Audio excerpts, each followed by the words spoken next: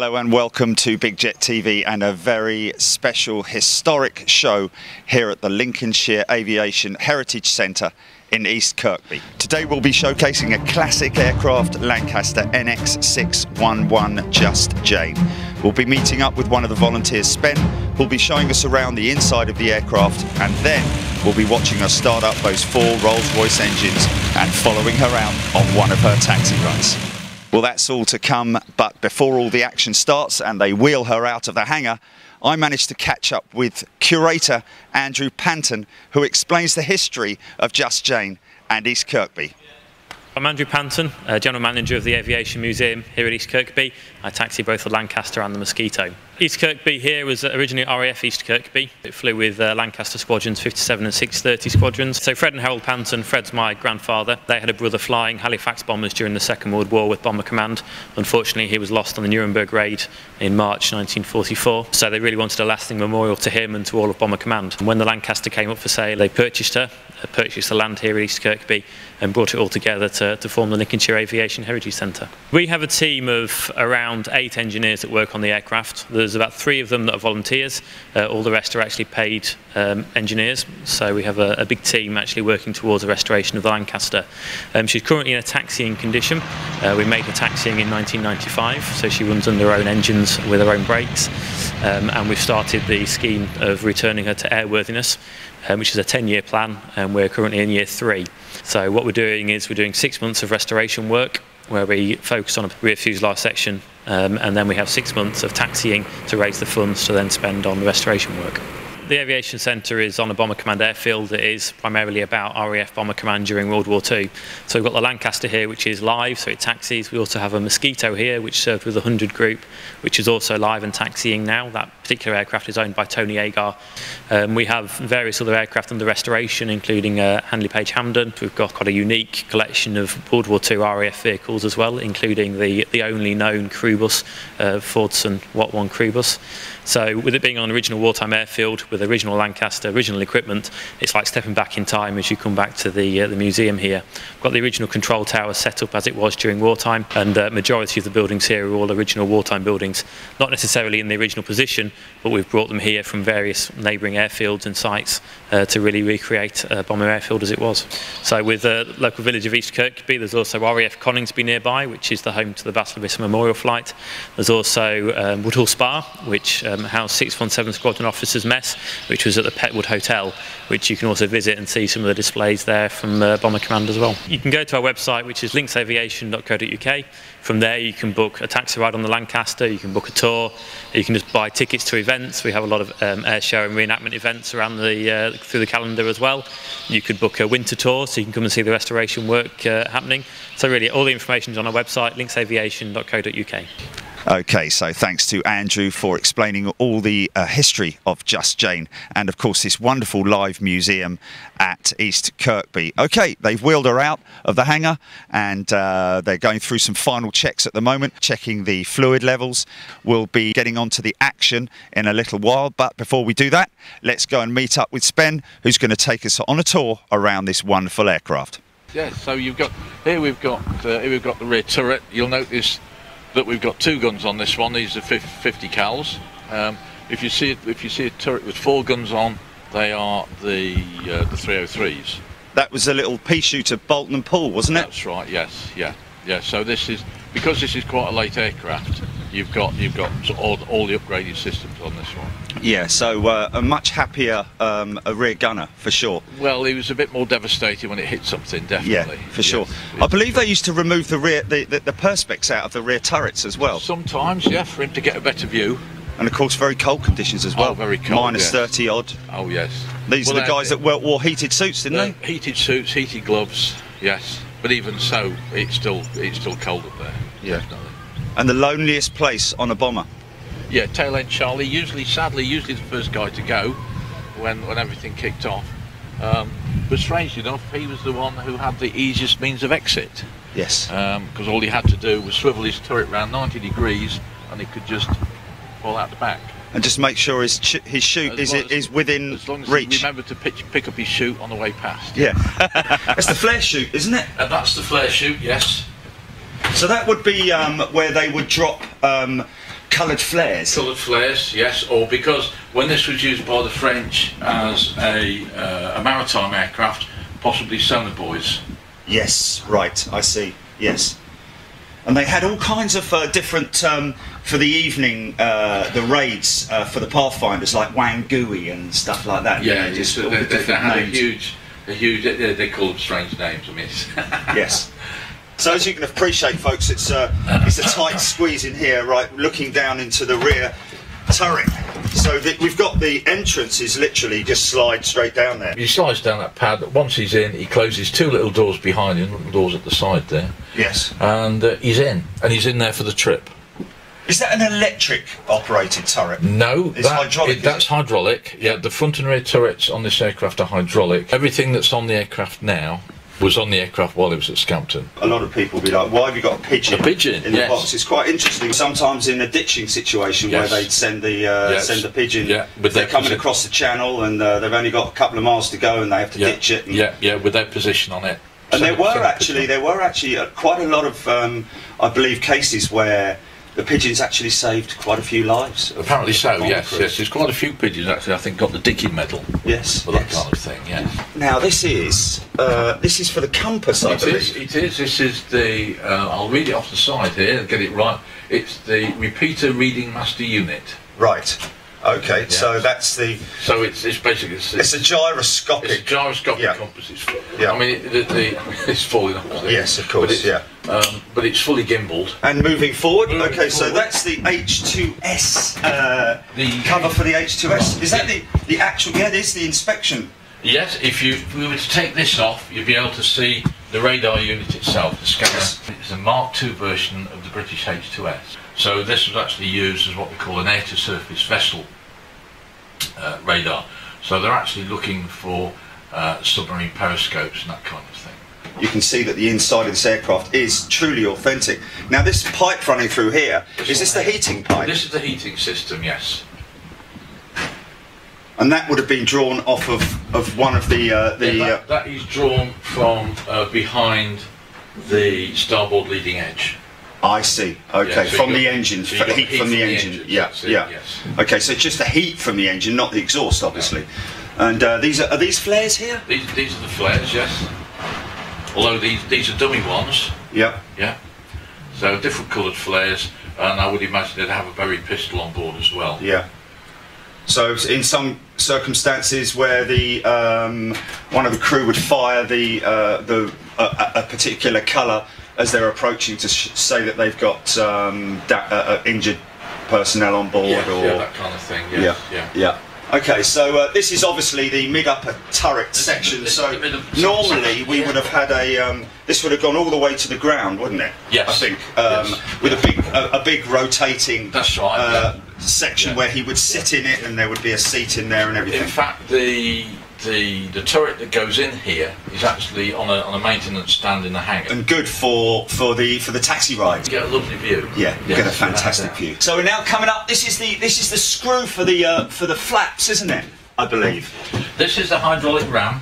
It's hydraulic. Yeah. Yeah, that operates the flaps. So this is coming up from behind the starboard wing, and then feeding off in that direction. Where the Rebecca indicator is on this one, yes, you'll see that's where the H2S indicator is. Okay. These items here, and there's two more here, are the voltage regulators from the generators on the engines, and that of course is emergency air. That of course is a fire extinguisher, and you've got you've got the hydraulic tank.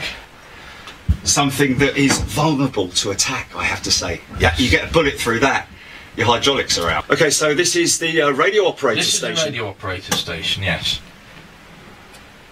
And that's all the original set by the looks of it. It is. These are original. Is that the and the trailing aerial? Where would the trailing aerial? Is that the set over there? That one with the switches on it? Is that one there? It's just got the knob on the end of it. It's just a big lob that sticks out. Yes.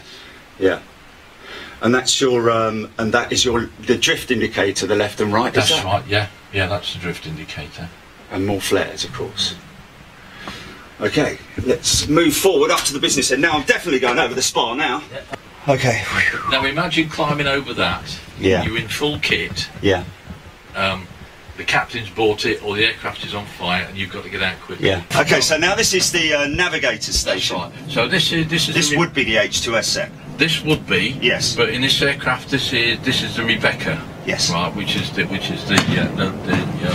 landing aid. Other than that, everything else is pretty fairly authentic, isn't it? That's right. Yeah. That's his plotting desk. It is. He'd sit there for the full flight. He would be. He'd have a little seat that swung out from underneath here, and yes. he sat here. So he's got his desk light. He's got his light for the repeater instruments, because he needs to know how fast they're going and what height they're at. Yes. Because he's going to be doing all the navigation calculations. He'd be there with his stopwatch. Yes. And he'd be saying, right, we're doing sort of 200 knots. Right. So in 10 minutes we need 20 degrees port, 20 degrees starboard or whatever, yes. to go on to the next heading. You can then calculate on here what your drift is, and then you can tell the pilot, and he'll give it just a little bit of rudder. The flight engineer's panel right here. He's going to be keeping a check on engine temperatures, oil temperatures, I guess. Yes. The red ones here, are they fuel cocks? Oh. They're fuel cocks. Yes. Yeah. What you can do with those is you can actually use them to transfer fuel from one yes. tank to another. So if you've got a hole in your port number 2, yes. you can transfer it into the starboard number 2. Yes. Let's just have a little look down into the bomb aimer's position. Obviously, now sometimes I believe that the bomb aimer would double up as the front gunner. Is that right? Yes. Yes. And of He course, doesn't need to be the bomb aimer all the time. So no, he only needs to be the bomb aimer for about 5 minutes. Yes. And there's all his equipment down there, and of course the bomb sights and so on and so forth. And that's the computer down there, I believe. Okay, that square item. Yes. That's the bombing computer. Yes. And if you just, I'll shine my torch on it. Okay. That round. Yeah. That round thing there. That is a Sperry autopilot. Ah. It's just to give the pilot a bit of rest on the 12-hour missions. I see. I see. So that would give them sort of a continuous heading and continuous height. Okay, so once again, all authentic front end here in the flight deck. Yes. There's his compass over there. That's the G4B compass. Yes, that's the, if you like, that's the well, yeah, there we go. Yes. That's the emergency. So when all else fails, yes, at least he's got a basic compass. Yes. To get him home. Now that particular style of compass was quite common in RAF aircraft, right up until sort of the mid-60s. Now, a lot of people may be asking, well, hold on a minute, I've seen Lancasters with 2 pilot seats in them, and again, this is purely authentic. They may be mistaking it perhaps with BBMF's Lancaster, which yes. has to have a 2 pilots I do believe so, yes. seat, and obviously 2 control columns yes, as well. Yeah. So is that something that will eventually happen to this aircraft? We do have the kit to retrofit, if you'll excuse the rhyme. Yeah, it's something that is in the pipeline. Yes. But at the moment, because you can imagine, it's a bit awkward for people to get down the front on a taxi run. Yes. Yes. So I guess that'll kind of block it off once it's it would in. up to a point. Yes. Yeah. Yeah. Right out there are 2 beautiful Merlin engines. Obviously the port side, and then starboard side over there. And of course these engines have been fully restored. Right, okay, well, there we go. Thank you, Spen, so much. You're welcome. You are now famous, and we really appreciate your time. You can go and have your breakfast now. Lovely job. Thank you, sir. You're welcome. Those 2 to number 2 tanks. That's it. Think we're happy for prime, John? Yeah. I'm going to talk to the fireman. Okay, right. Radio call 5.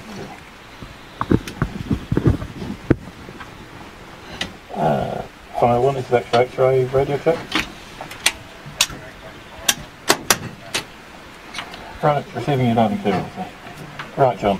What you do is while they're priming, switch your starboard number 2 booster pump on.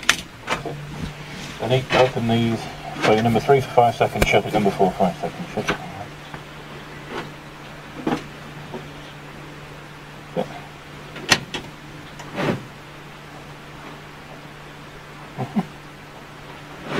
Put that boost pump on, the forward on, and do the same.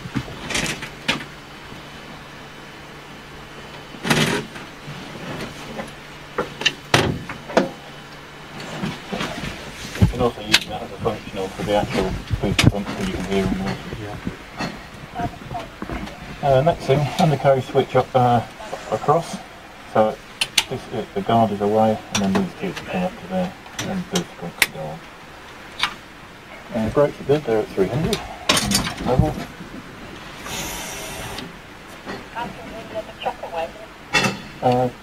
Yeah, they need to stay there. You still got a chop your side, John? Yeah, we've got chop. Good GP. Audio.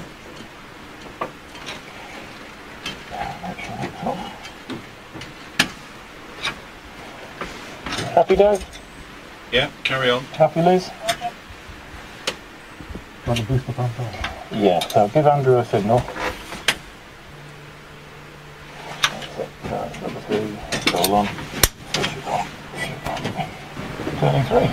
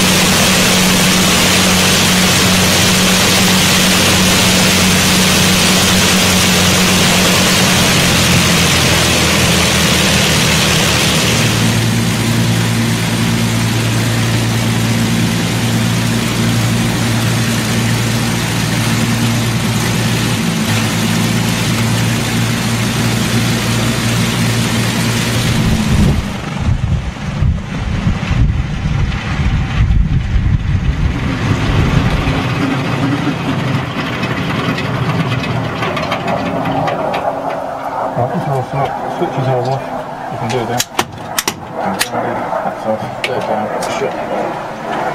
My phone fuses off. In the start number 1, full scale deflection in the red tip, choose the rest of it. Okay, so there you go then, folks. What a fantastic example of a working Lancaster bomber these guys have here at East Kirkby. Thanks once again to all the hard-working volunteers and, of course, to the staff here who've laid this on for us. We really appreciate it. We'll see you next time.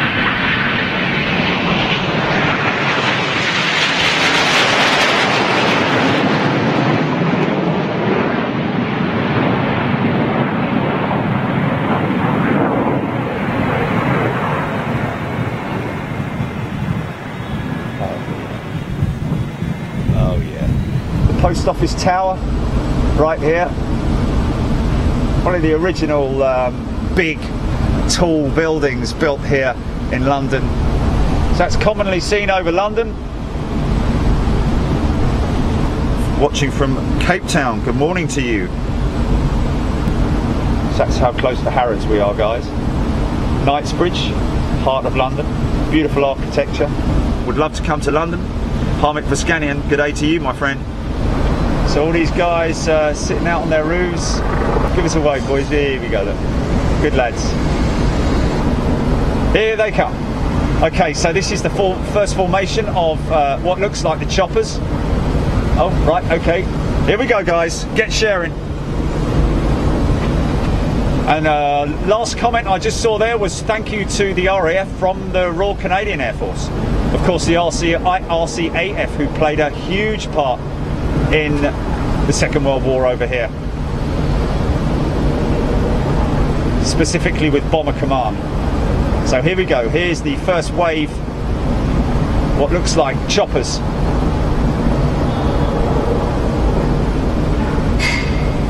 Wow, look at this. Okay.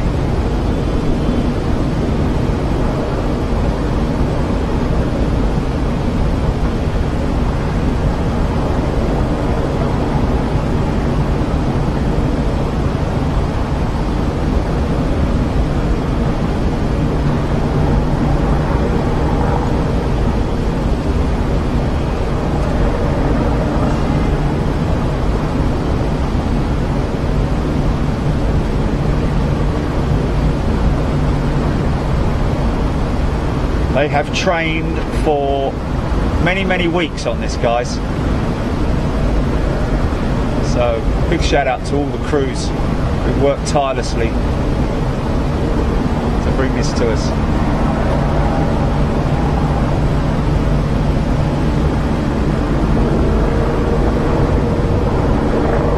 Should start to hear them.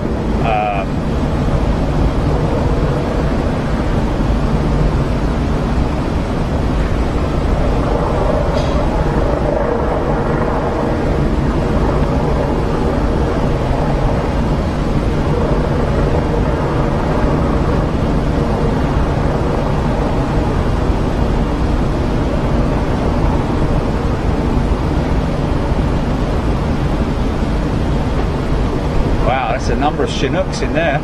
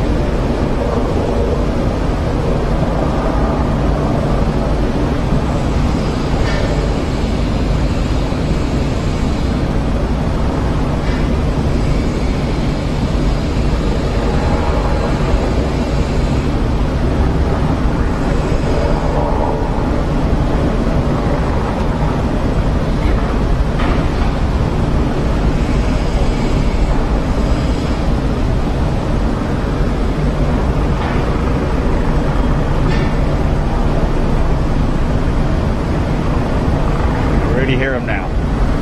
Here they come. Now they're just over Buckingham Palace right now, so they should be passing overhead. Here we go.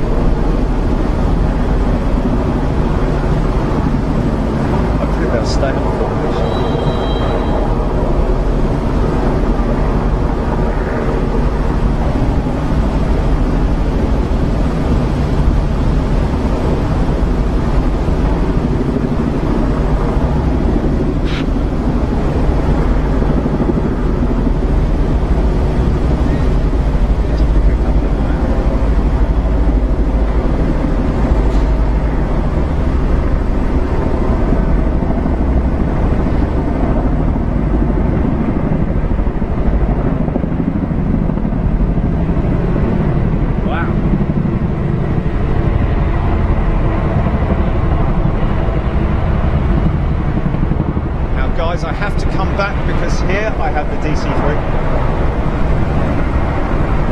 There's the DC3 right there, guys, and right behind that is the BBMF.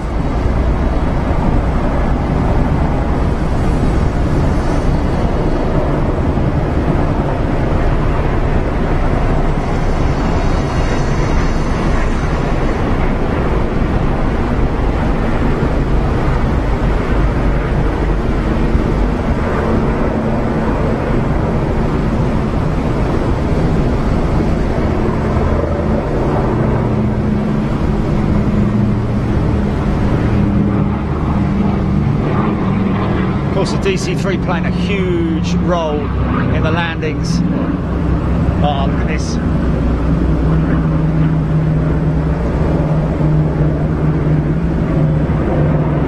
BBMF Lancaster flanked by Spitfires and Hurricanes.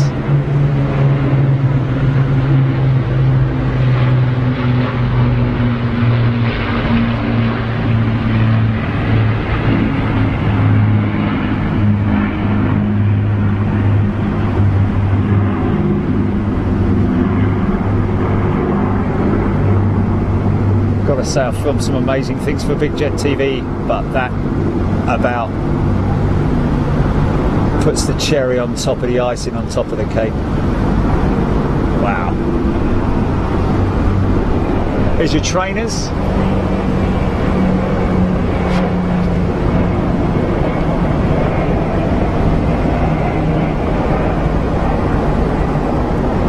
There's another group.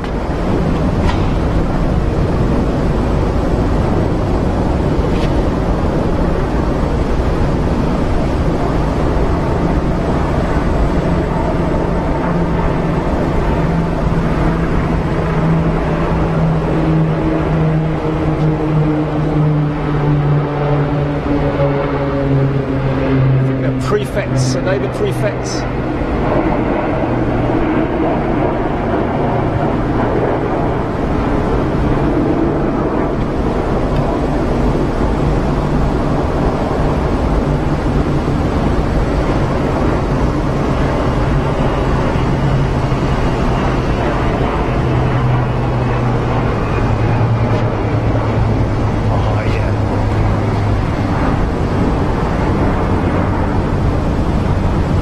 C-130s.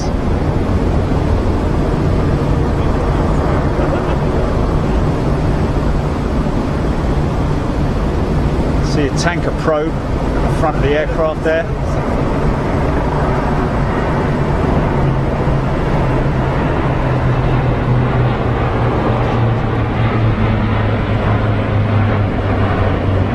.400M.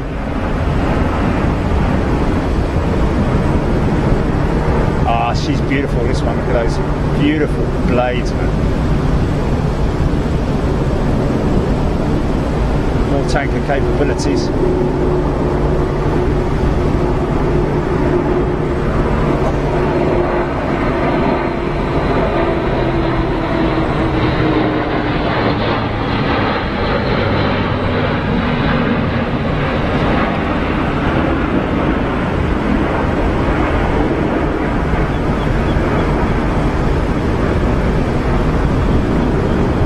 BA-146 trailing in behind this one.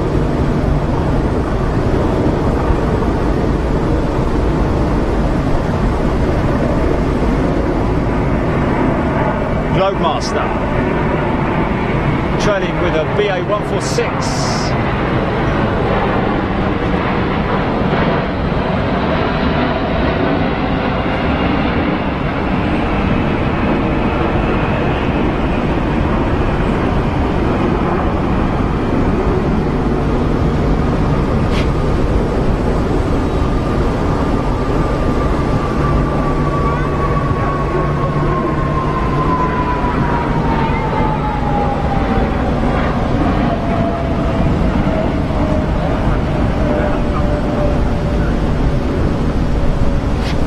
Here comes a 330 tanker, I believe.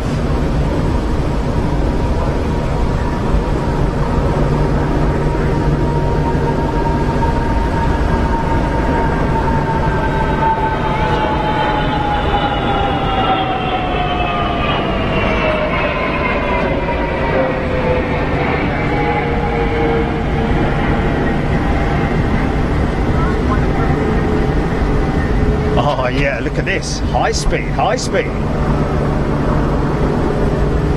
This is that little RC reconnaissance search and rescue.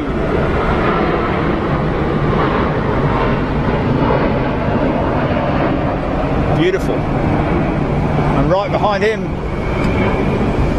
AWACS.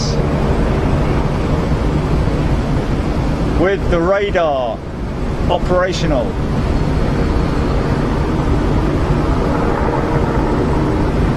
Normally flying at high altitudes, this one.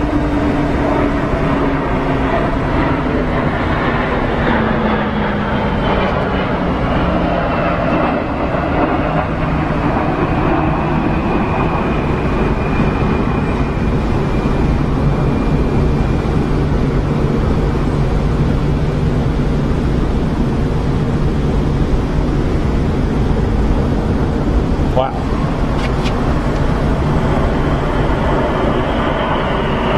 It's the Reds.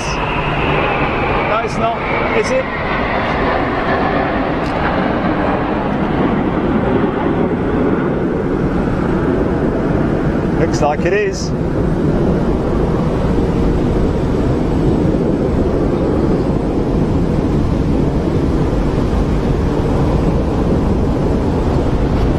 Another wave of reds.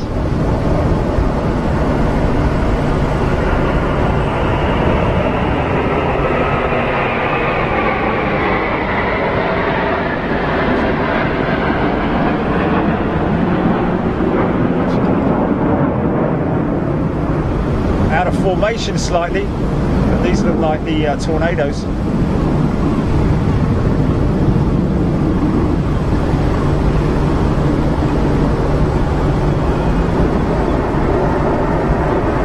GR4s.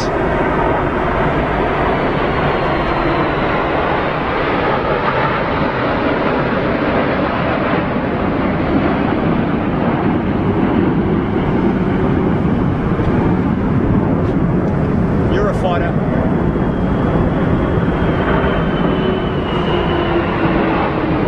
Wow, lightnings.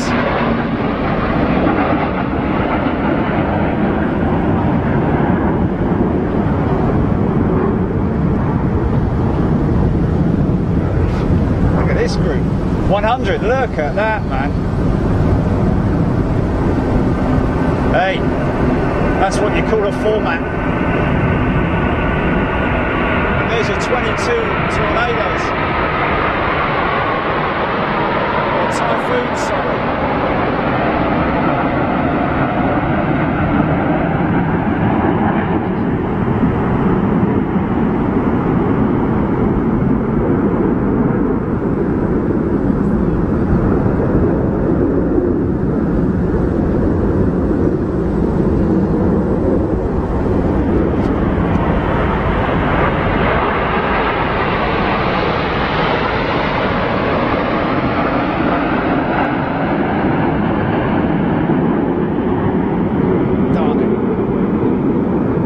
Like we missed the just caught the tail end of the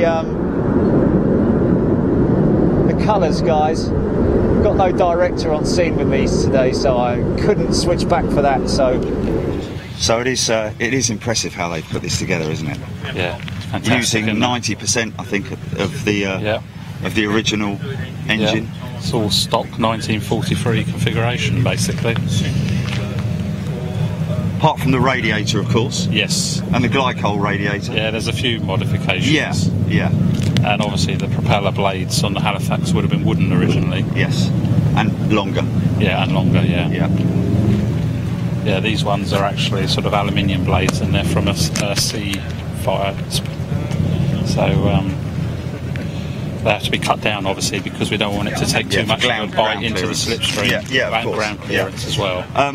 What is interesting, and what people will notice when she does fire up, is how quiet she is compared to the normal exhaust, the stubbed exhaust of that we're used to when we were up at Lincolnshire. Oh, that's right. Yeah, these saxophone exhausts, they were designed primarily for flame suppression when the bombers were operating. I've heard that, I must admit, but then again, but they do also act as a bit of well, if it's on a Mustang, it must be later engines as well. Kind of you know, side advantage. Yes. But what you've got basically is the exhaust coming out into these exhaust ports here and collecting in this chamber. It's then sort of having a chance to cool down a little bit before it sort of then gets ejected out through the back part of the exhaust there. And of course it is the flame that they're trying to suppress. Yeah, would you imagine at night time a bomber operating on pitch black, to any night fighter, those flames coming out, 4 rows of exhausts, you know, are going to stand out quite a long way on a clear night. Yes, especially 8 of them. Yeah. So they don't need any, you know, disadvantages like that. Yeah. But so the carcass of the engine, the casing itself, is it managed to withstand, or have you was there extensive repairs done to that, or? There were some repairs done, some minor sort of cracks and things that have been welded by specialists up in Leeds. Oh yeah, you needed that. There's very few people around who can do that kind of work. Yes. Luckily he can. Yes. So a lot of the work in that respect was done by him. Yeah. It's all the original engine casing. The only thing that didn't survive was the engine pump, the oil tank at the bottom. I see. Yes, of course it would. That would have. Took the brunt of that Yeah. sort of impact. So where did you manage to source that from? Well, this one was kindly donated by East Kirkby. Oh, really? Yeah. How interesting. So we're sort of indebted to them for that. Yes, most definitely.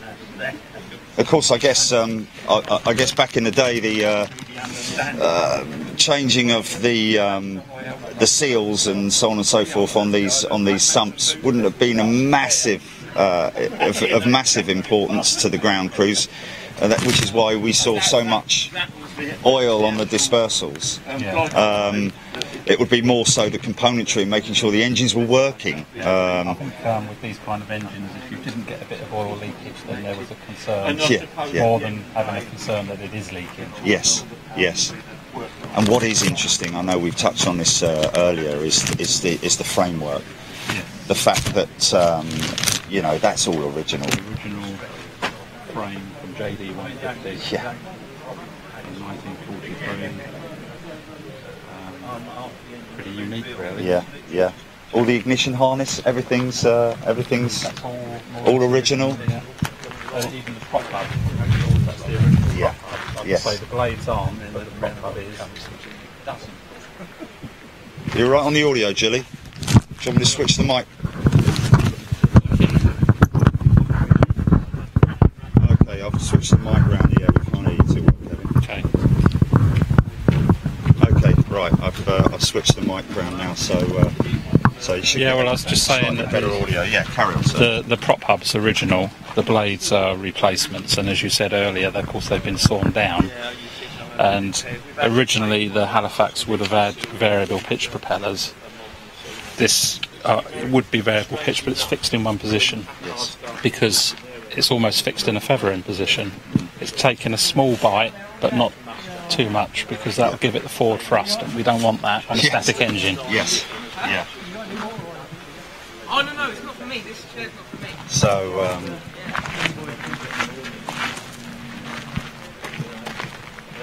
So is the supercharger actually is it actually operational whilst you're firing it up? Is it actually It's not really at this not kind of maximum operating? no. Yeah. Bearing in mind we have to restrict the RPM on this, because you can't put it up to full RPM, even though it's fairly rigid in the stand. Yes. We can't put it to takeoff power. Yeah. So we restrict it to about 2,000 RPM maximum. Most of the time we'll run it a bit less than that. Yeah. And I can see that we're missing the starter. Is that where the starter would have been there? That was, I think, the generator. Oh, the generator, Yeah. right. Okay. But you're using the starter, the original starter, are you? We're using 8 starter, yeah.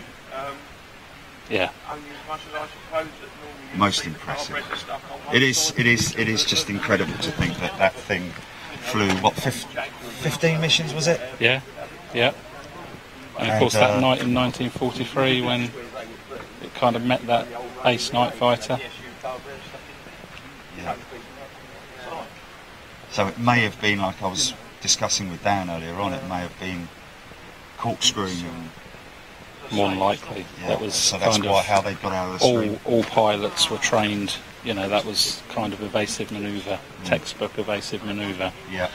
and they almost certainly would have tried that. Yes. Could have even gone into a rudder stall, because this was a Mark II Halifax, was it? It was, yeah. The So it Mark would II Halifax is the only one that had the Merlin engine. The other Marks of Halifax Had the had Bristol Bristol Hercules Hercules, radial engines. Yes. So and of course there were different types of rudder on the Mark II to the Mark III. Mark III had kind the of D pointed type. leading edge. Yeah. I say pointed, it's not drastically pointed. Yes. But It's more as you say, triangular than the other one. The Mark III, for example, had a much straighter Yes. vertical rudder. Yes. And they were susceptible, I believe, to for instance, the HR796. The word was that it went into a rudder stall.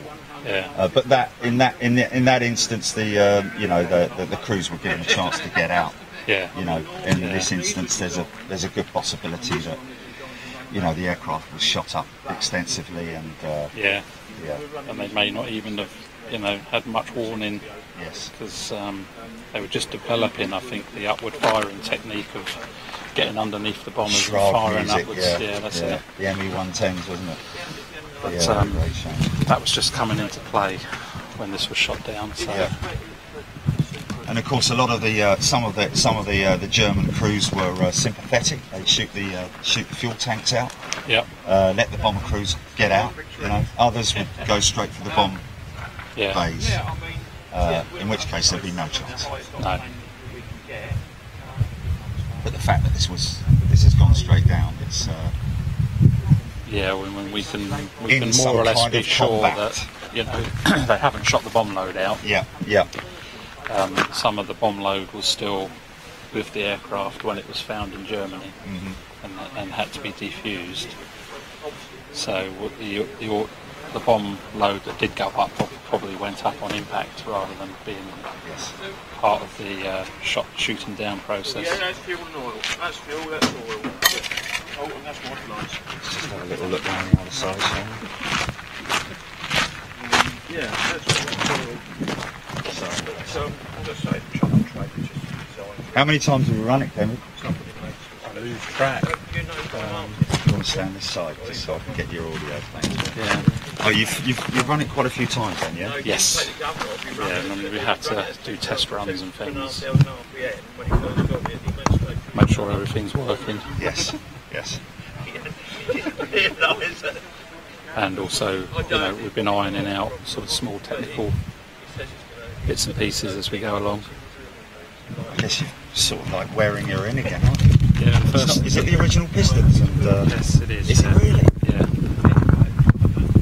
So the first couple of times we run it, we were getting quite a lot of oil and smoke coming back, and when you took the goggles off, you know, you were sort of left with a clear ring where the goggles were, and the rest of your face was splattered with oil.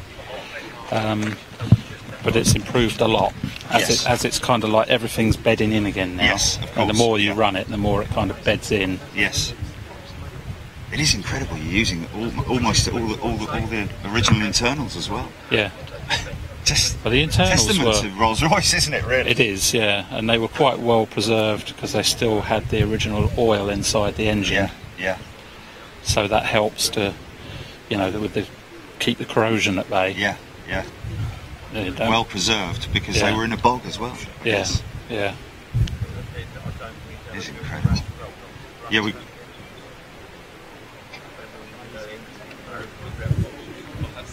I think that's that on the front of the hub. Is that a counterbalance? Is that some kind of a balance? Yeah. On the very front of the hub there. Yeah. I think we're not really using any of that kind of mechanism at the moment. But it is original to JD 150. Yes. So we're not sure what's actually inside that. Well, it has been apart, but I didn't take it apart. Okay. So. But all the feathering mechanisms and so on and so forth are actually inside the hub, aren't technically, that could still work, but it's currently, as I said before, fixed, because the last thing we want is to take a massive bite of air. Yes. And sort of the engine's then going to want to fly. It's going to want to move forward at least. Of course it will. So I hope that answers your question, Adrian. And what's the normal starting procedure then, Kevin? Well, just make sure fuel's on. We have to give a little prime of the oil to start with, so that we know there's oil in the engine. Once the engine kicks in, its own pump will sort out keeping the oil circulating. Make sure we prime the engine, and then a little bit of 1/4 inch of throttle. Then start both magnetos. And make sure that after it kicks in, that the oil pressure is rising very quickly. And if the oil pressure gauge doesn't start rising, then we have to shut it down. Oh, really? There's a problem. Okay. Because obviously, if you haven't got oil pressure, then you've got a problem with oil circulation, and the engine could potentially seize quite quickly if you continue to run it. Yes. Is that something that comes up pretty quick? The oil pressure. Yeah, you've got an indicator on the panel, haven't you? We have, yeah. Okay, let's just have a little look at that. So again, this is something that was created by one of your crew. Is that right? Yeah, so this is the oil pressure gauge, and as soon as the engine kicks in, we would expect that to start rising very quickly within a few seconds. Yes. If it doesn't rise, or if it doesn't get up to, say, 70 in about 10 or 20 seconds, then we would start to be a bit concerned. Yeah, yeah. Well, what we'll find is that the pressure will rise quite a lot to begin with, and then as the engine warms up, and we've done a bit of 2,000 RPM for a while, and the oil kind of warms up and starts becoming thinner, if you like, then the pressure will start to drop again. Yeah, obviously it won't drop right down, but it'll stabilise. I think we're getting a little bit too much interference with the other guy talking. Is that right, Billy? Or are we all right? Are we all right? Or I just a lot of people talking all at once. No, is it all right? Okay, okay, that's good. That's good. Okay, fantastic. Yeah, that's good then. That's good. Okay. So the other thing that governs the length of time that we run this engine is the radiator temperature, because generally if it gets up to 100 I will shut it down, because the Merlins were renowned for, on the ground, overheating quite quickly. Right, because they need forward motion. Slipstream. Yeah. So, and obviously, although we've got a propeller, we've got a kind of reduced, diminished propeller. Yes. And we haven't got perhaps quite as efficient system as it would have had in the aircraft. So, for safety of the engine's sake, if you like, when it gets to 100, we'll generally shut it down. Right. So it doesn't overheat. Yeah. But as it is at the moment, it's behaved itself. Yes, yeah. Incredible. Absolutely incredible, because I remember when these engines came in here, and I actually jet washed one of them myself, which was a pleasure to do. Yeah, but you probably didn't think then that it would end up running. No, just incredible. Such an impressive engine. And of course, what you could say is that the Merlin won the war, really. I mean, obviously not this variant of it, because there were more variants of it later on. I mean, I don't know whether it was the double X that was used in the Spitfire, or... it was used in the Spitfire, and it was also used in the Lancaster as well. Yes, of course, yeah. So, Rolls-Royce must have been... Yeah, that's right. Rolls-Royce must have been under tremendous pressure to get enough engines out to power all these different aircraft types. Which is why they were made in Canada as well. Yes, that's right. Looks like we might be getting towards the moment of truth, so to speak. Yeah. I believe you've got a one of the vets actually likes to fire it up. Well, George Dunn, who was a Halifax pilot, we normally get him to press the start buttons. It's kind of poignant because it's kind of what he would have done in the aircraft. Yeah, of course, yes. Is he Mark II or Mark III pilot? I think he was actually Mark III. Okay. Check with him later. But yeah. Even so, still the same start-up procedure. Very similar. Yeah. Maybe not exactly the same. Yeah.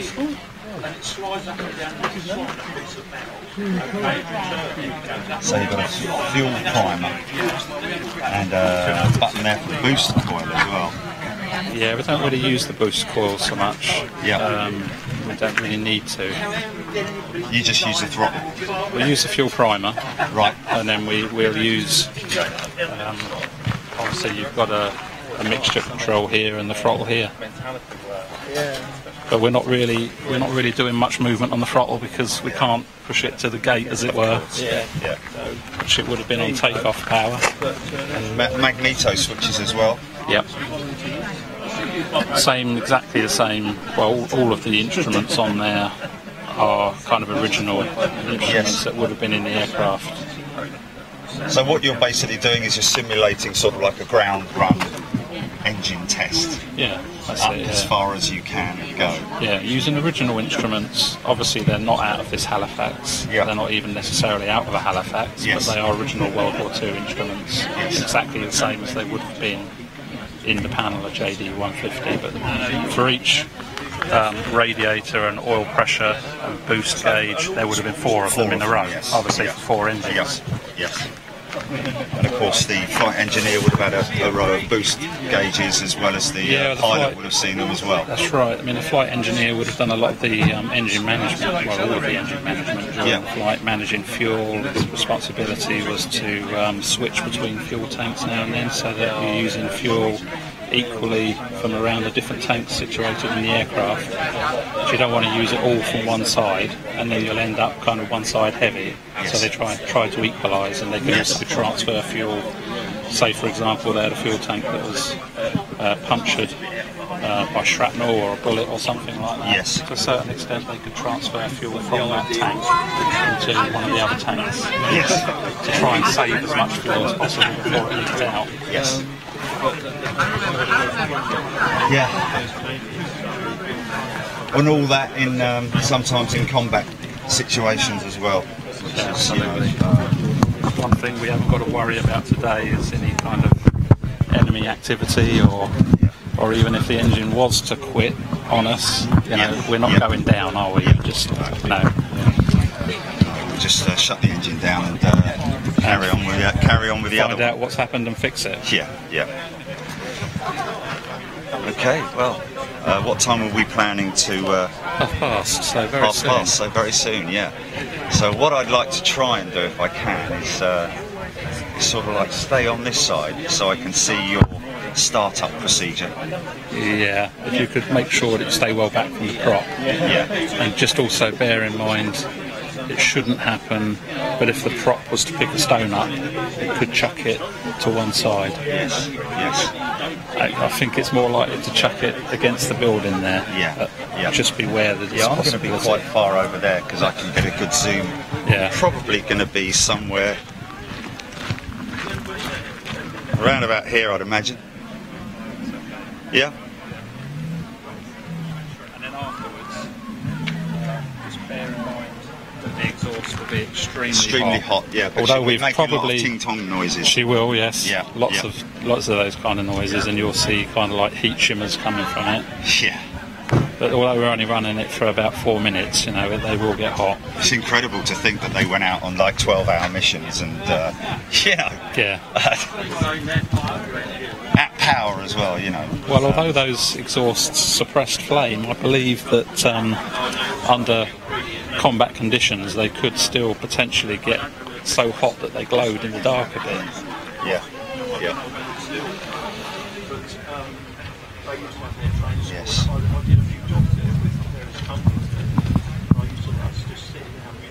I mean, it is the ultimate, I don't like to use the word boys' toy, but it is the ultimate,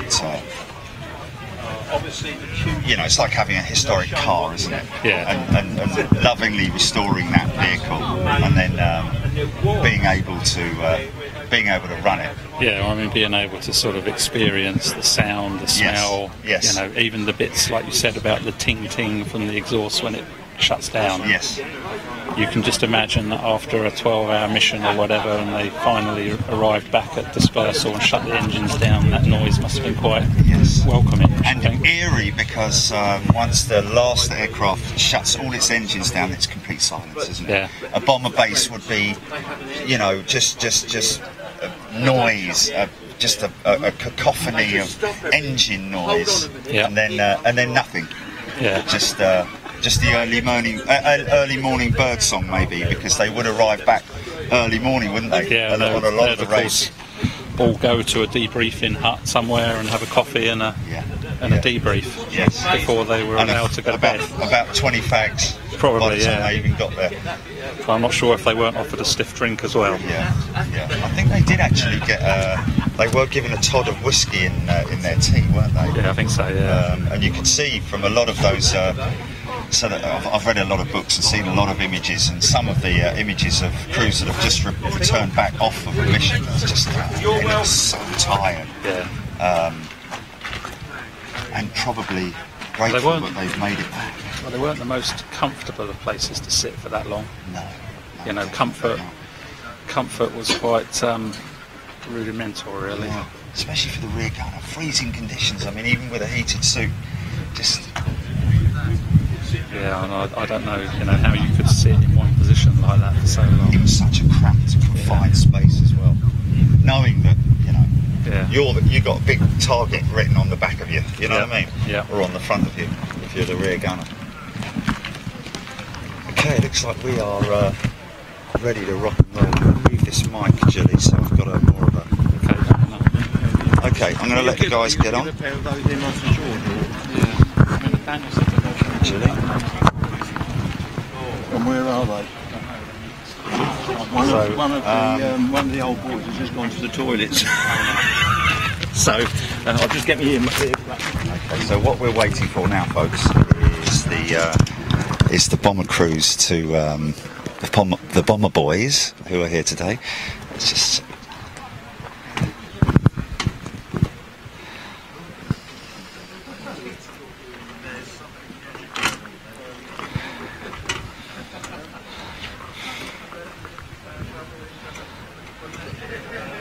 What's that you just put in there then, Kevin? This thing. This is an emergency kill switch. Ah, right, okay. So if I click that, everything will... So that's when you see your radiator temperature going too high, or... Well, I'll try and shut it down the conventional way, but this is kind of like an... Okay, so that's a complete kill switch. Yeah, right, I see. Everything dead. Yes. For safety reasons. Yes, of course, yeah.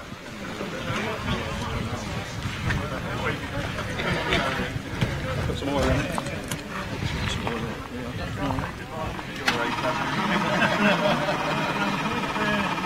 Is that priming it? Yeah. It gets the pressure, obviously, because it's a dry sump. You need to build the pressure up before you fire it. Else you knock a big end out or something. Yes. You know? Let's take a bit of it. And all your batteries are in here, I guess. Two batteries. Oh, okay. 24 volt. Okay, on the gents now. This is our. Well, hi George. Hello there, how are you? Nice to see you again. Hello George. Yeah. All right. Hello. Yeah. Can't think of life.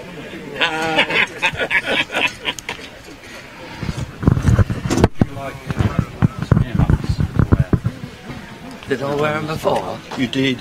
Yeah. I think you did. We don't need to put them on until we actually start. But it's just a bit loud, that's all. Yeah.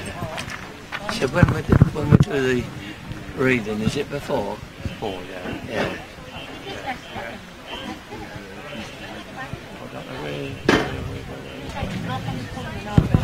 So George will do a reading, basically. They're assembling the George's A College. short, brief history of JD 150 and the crew. I think he's back. Oh, do you? Yeah. That would be Joe. Yeah. It's what's his name? Bell. Oh, he had a. Somebody said he had a bit of a tumble. Yeah, no, he had a stroke when we were up at Duxford. Oh. Which involved a bleeding on the brain. Oh. And he's had an operation. He's up and about, but last night he had a bad night apparently. It looks as if it might be gout. He rang Cherry at 10 to 8 this morning to say that he'd had a bad night, and he got all these shooting pains up his leg from his feet. So obviously he's not been able to. Because I took him home last year because apparently whoever bought him couldn't pick him up, and he was trying to get a taxi. I said, "No, I get a taxi." I said, "Look, where do you live?" He said, "Storrington." I said, "Well, I know the RF place." He said, "Well, that's where I live." I said, "Well, I'm going past there." As it happened, I was going to Worthing that night anyway. So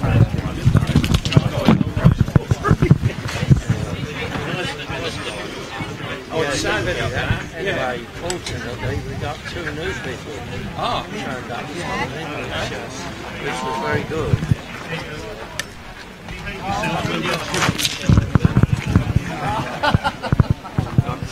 Four there today. Our original group that we had in 2009, which was about 14, we're down to about 3 now.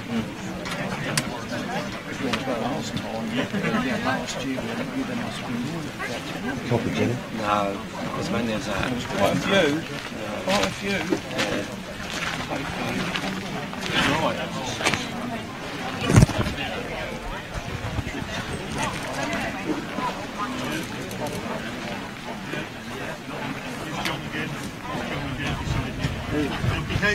Who's got the paper then, Daniel? There he is. A bit late in there. So when we start, when you press the buttons, I'll be ready with the primer in case we need to. Yeah. These two, is it? Yeah. Throttle there. Those two. Yeah. Yeah. Yes, on the night of July 28, 1943, the crew of Hanley Page Halifax, serial number JD150, took off from RAF Pocklington in Yorkshire to bomb Hamburg in Germany. At approximately 1:01 a.m, the aircraft drifted away slightly from the main bomber stream and was coned in searchlights. Almost immediately, the aircraft was attacked by an Me-110 German night fighter, and JD150 was set on fire. The young crew battled with their stricken aircraft, finally losing that battle and crashing in the hamlet of Rendsburg in Germany. Tragically, the crew perished. In 2010, the German authorities were working at the crash site to clear unexploded bombs. During their work, 4 Rolls-Royce Merlin Mark 22 engines and a number of incendiary bombs and other wreckage was recovered. The engines were offered to the Wings Museum, or they will be scrapped. The Wings Museum liaised with both the Ministry of Defence and the Berlin Embassy to bring these engines back to England. One of those Merlin engines has now been painstakingly restored to run again. The original saxophone-style exhausts give the sound of the mighty Halifax bomber, a sound not heard for 75 years. The names of the crew of JD150 were as follows: pilot Sergeant Gordon Harry Brown, age 19. Navigator Flying Officer William Joseph John Hitchcock, age 32. Wireless Operator Sergeant James Wesley Rook, age 22. Air Gunner Sergeant Edward Goff, age not known. Air Gunner Sergeant William Roy Sinclair, age 22. Flight Engineer Sergeant John Alfred Tyler, age 25. And Bomb Aimer Flying Officer Robert William Allison, age 22. We'll remember them. We will remember them.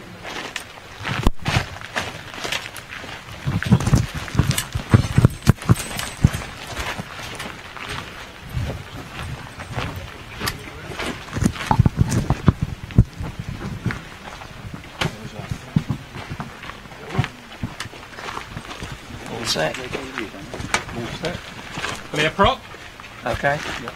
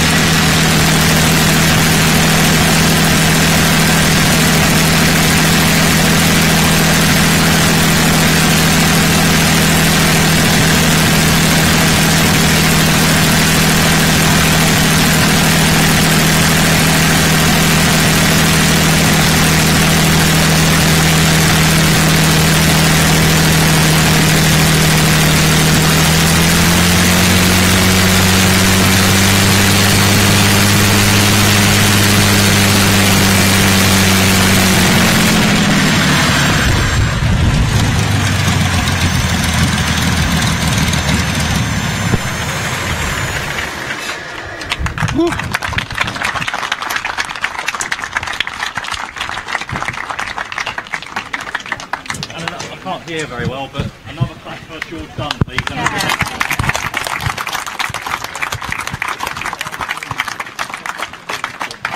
The afternoon one will run smoother now. Okay, folks, I'm just going to try and get a couple of words with George. George, absolute honour, sir, to meet with you, and you are live across the world right now. How absolutely fantastic! So, if you could just tell us which squadron did you fly with? Was it Mark III Halifax Squadron? No, Mark II. I did 2 second pilot trips on 10 Squadron. Every pilot had to do 2 trips with an experienced crew before they were allowed to take their own crew. And I did those at 10 Squadron at Merlin. And then after my heavy conversion unit on the Halifaxes, I started off with 76 Squadron at Linton-on-Ouse. And then we got, when they formed the Canadian 6th Group, they gave them all the peacetime stations, and we were kicked out to something a little bit down the lower grade in Nissen huts. That was at Holme on Spalding Moor, still in Yorkshire. Yes. Yeah. And so the Halifax bomber itself, obviously a very sturdy aircraft. Yes, yeah, it was a very good aircraft. Not as powerful as a Lancaster, but even so, it was. And I didn't have any problems with it at all. She was able to withstand quite a lot of. Yes, no doubt about that. It didn't get the credit it should have had, the Halifax, but of course there you are. It did a very good job with Bomber Command. So how many missions did you fly with your squadrons? With Halifaxes, I flew 30. And all into enemy territory? Nearly all. Most of my trips were to the Ruhr. I did 1 trip to Italy, to Milan, and 1 to Berlin in Halifax. And then as a second tour I went on to Mosquitoes. So your missions all at night, and all at night, yeah. And taking off with all of your pals and other colleagues who flew on those missions. Yeah, yeah. Did you have any instances where you were under attack or had to corkscrew? No, we were very lucky. We got hit by flak a couple of times, but we didn't have any problems with night fighters. We did get coned once with searchlights, which involved quite a lot of manoeuvring to get out of the cone. But other than that, no, we had quite a good tour. I mean, there were some hairy moments, but we didn't get any serious damage. Of course, a lot of the time, you being a pilot, I did hear reports that the Halifax was prone to swinging on takeoff. Was that? No. Okay. Well, you only speak from personal. From personal experience, and I didn't have any problem with it. But it was one of the most dangerous points of a mission, was actually taking off with a full bomb load, a full fuel load. It certainly was. Until you reach what they called safety speed, anything could happen, which was usually about 120 miles an hour. Once you got to that, then you felt you were okay. And your crew, we just heard today, JD 150 had a very young crew, a pilot captain who was just 19 years of age. Yeah. What was the age of your crew? Well, my rear gunner was the youngest, he was 19. Bomb aimer and myself were 20. And then we had a gap between the rest of the crew, were sort of 27, 28, 30. So there was a gap between. But that's incredible, a 20-year-old commanding an aircraft with 27-year-olds. I know. But back then it was, I think, a little bit different, that people respected each other, didn't they? Oh yes, I mean, basically it was teamwork. if you relied on everybody relied on the other chap to do his job properly, and that I think made all the difference to getting through a tour. Yes, and you flew with the same crew right the way through the whole tour? Yeah. Occasionally you had a different gunner or navigator, perhaps due sickness or something like that, but basically the same crew the whole time. And your life on the station itself was I've read stories of hitting the pub every time you got back, seeing if you could get back in time for before the pubs close. Yeah, well, we were lucky because my flight engineer, his wife and his mother ran a pub. So, and he also owned a car, a Morris 8. So we used to, 7 of us used to pile in the Morris 8 on nights off and drive over to Horsforth near Leeds to have a session at the pub was called the Old Ball. Absolutely fantastic. And in those days you'd had a few drinks and you'd drive back. No, nobody worried in those days. No. I mean, Farrow's the driver. He was pretty good. He was pretty careful. Yes. He was the flight engineer. Right, so he was a sensible one. Yeah. And of course, the crew themselves, especially the navigator, such a lot of pressure on his shoulders to get you to the target in the dark. Absolutely. I mean, we did have what they called a G box, which was a radar assisted aid, and that of course made all the difference. But of course you did get that would only operate to about 5 degrees east, so then of course it was dead reckoning navigation. I had a very good navigator, excellent. Which was, a good thing for because I did hear a lot of stories of navigators who would get their crew lost and would sometimes make it back, sometimes not. Yeah. So, your last mission, where was your last mission? Do you remember? My last mission was to a place called Cassel, which was near the Ruhr, and that was we were hoping that we would get a fairly what you might call an easy trip, but it wasn't. In actual fact, we lost over 46 aircraft on my last mission. We lost four aircraft from our squadron. So when you got back, it was a sigh of relief. Yeah, absolutely. And what did you do after you completed your 30 ops? Went back to an OTU instructing on Wellingtons, and then after about a year on that, volunteered to go back and do a second tour on Mosquitoes. Did you really? Yeah. And you halfway through the tour when the war finished. So wow, you flew the Mosquito. Yeah. With your it was a navigator who's just sat right next to you, wasn't it? That's right. Very just the two of us. Oh yes, there wasn't very much room. Yeah. And a very was that low bombing missions or no? Well over 20,000, 26,000. Wow. Yeah. So not much of a bomb load on the Mosquito. 4 500s. Yeah. So precision bombing.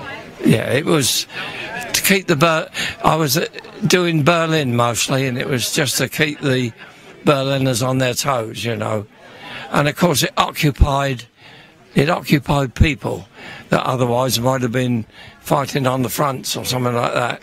Yes. Well, George, thank you so much. We can't thank you enough for your kind words and for your dedication and commitment. Thank you. And thank you so much for coming. And what was it like just firing up this engine again? Oh, because I've done it before when I first did it. It's great to hear that noise of the old Merlin. Yeah, you never forget that. Never forget that. And no. Of course, you were the man who pressed those buttons at the beginning of every mission to start those engines. Yeah. And of course, your ground crew were important too. Oh, absolutely. We had a marvellous ground crew. They were very, very thorough in their work, and they looked after their crews.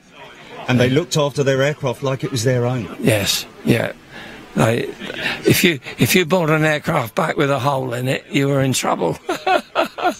George, thank you so much. Okay, pleasure. Have a wonderful rest of your day. Thank you. Cheers, thank you. Okay, so here's your Lancaster bomber. We'll be coming to that in a short while.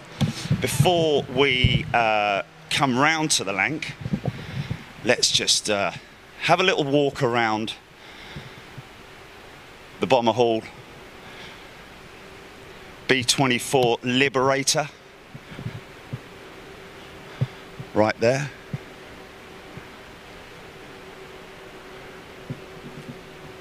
She's a beauty.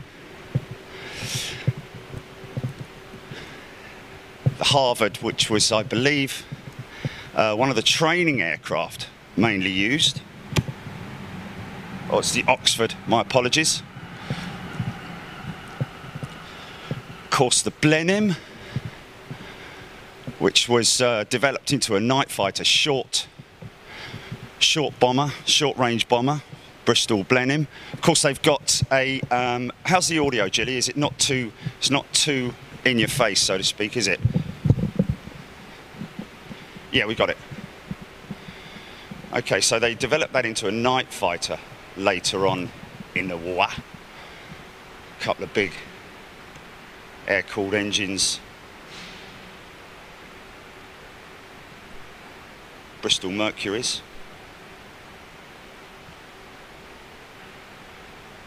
Obviously, some developers, aircraft manufacturers, favouring the air-cooled or water-cooled engines.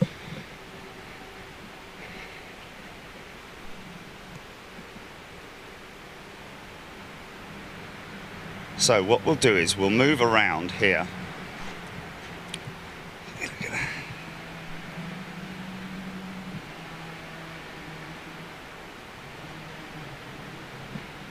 Decent sized bomb bay.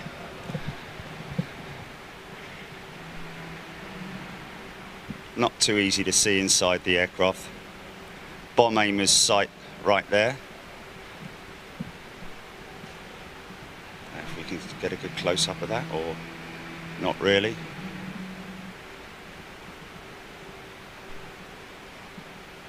Entered the war really early, around about 19. Actually, when I say entered the war, actually entered service in around about 1937.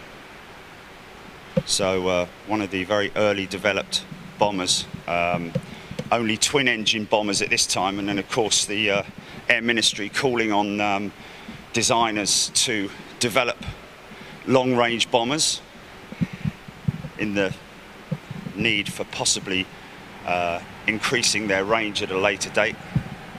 So let's just, as we walk around here, they've moved, Hendon have moved a lot of their aircraft into this hall, and impressively, and one of these things that, if you look at, just have a look at scale here, look at the size of that Stuka dive bomber over there.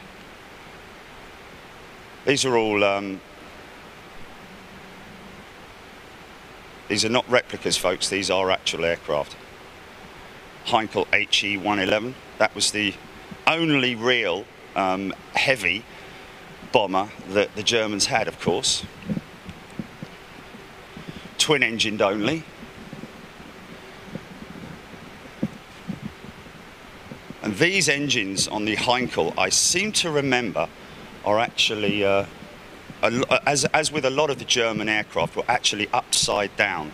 They were inverted engines. See the air intakes? So Stuka, with its classic wing profile. And that noise that, that they used to have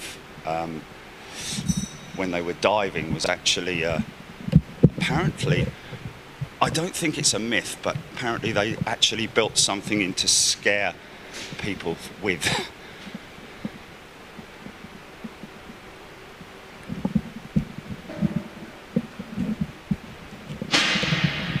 See if we can get a good look in that bomb aimer's position right there.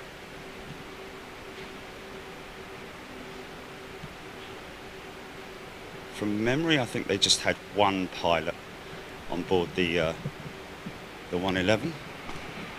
There's his. You can just about see the stick there, the column. Just the one column. Big chunky wing. Look how deep that wing is. Obviously to store the fuel. Of course, belly.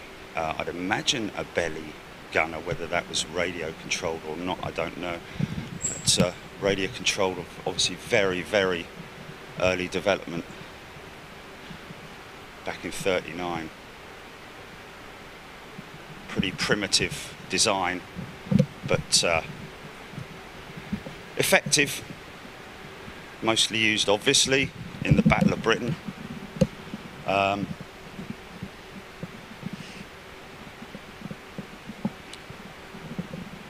So, that's your German long-range bomber. Now, this one here, this is an interesting find, I should say. You can just about see, this is a Halifax bomber. It's a Mark II. You can just about see the TL markings on the side there. That signifies the Squadron. This was 35 Squadron. And 35 Squadron was actually led by Leonard Cheshire, who was the was to become the leader of the Pathfinders. And then later on, of course, after unfortunately Guy Gibson losing his life on returning back in his Mosquito, Leonard Cheshire was to take over the Dambuster Squadron 617. Now this aircraft in particular, you can see obviously it is a wreck. This was literally pulled off the lake bed of a Norwegian lake after it was on a raid to the Tirpitz. Obviously the RAF carried out a number of raids on the Tirpitz to try and whilst it was in a Norwegian field. No jokes please.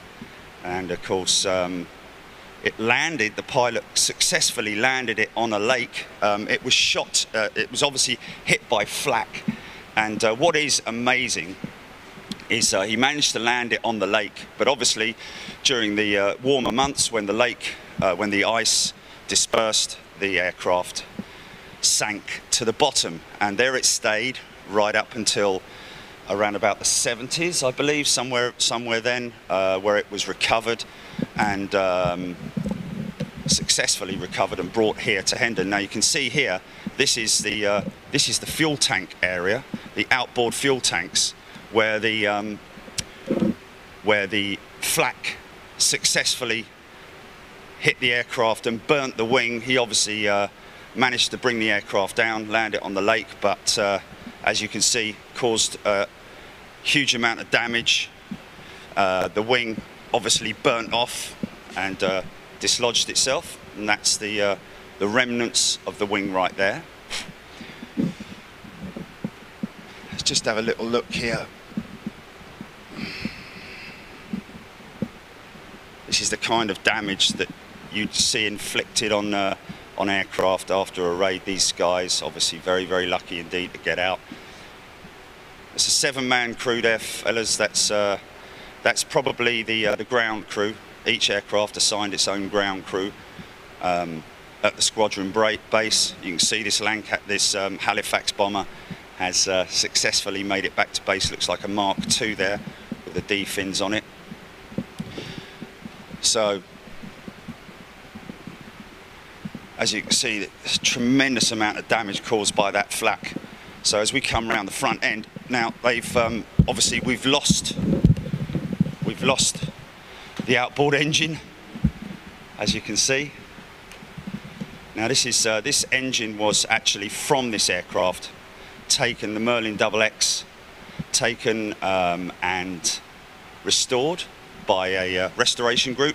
What's interesting, as you can see here, the Air Ministry and different designers worked on a number of different ways to reduce the amount of flame that came out of the exhausts. And this is one of the way, the trumpet exhaust, which was created to minimize the amount of flame that came out, so that the night fighters couldn't see it, as you can see there. A very sort of like minimal amount of exhaust flame coming out of the engine, so that they weren't visible, of course. So beautifully restored, that Merlin XX. And as you can see, because of the exposure of the wings, we'll probably be able to see it better around the other side. But look at the all the engine controls for the carburation, adjustment controls, and obviously you can just about see. No, you can't see it. Unfortunately, I can't. Now, what is a shame, I might have to come back to this, because they do have lighting on this aircraft. So we'll try and see if we can get the lights on in here, because that is a pretty impressive cockpit to look at when the lights are on.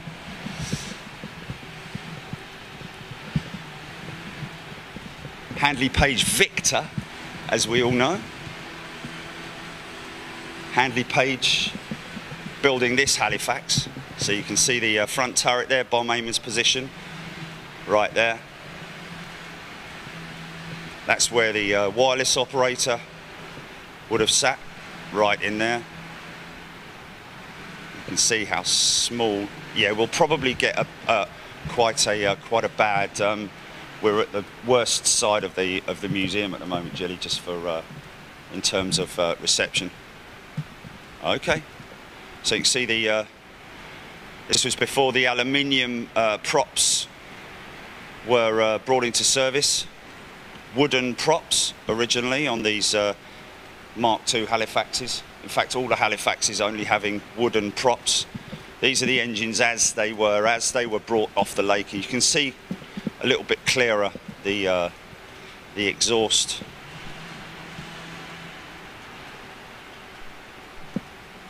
You see, he did a great job bringing this aircraft down.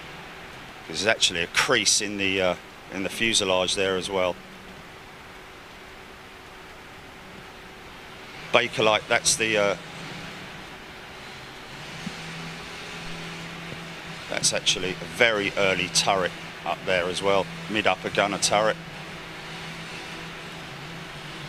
And that's for the wireless.